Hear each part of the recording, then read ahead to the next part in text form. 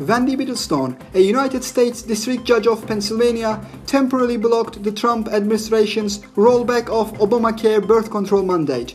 Obamacare mandates employers to provide contraceptive coverage to employees unless they had religious or moral objections.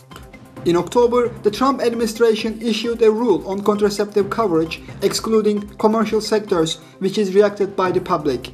Judge Beetlestone announced that she blocked the Trump administration's recent rule as tens of thousands of women likely to suffer serious and irreparable harm in the absence of a preliminary injunction.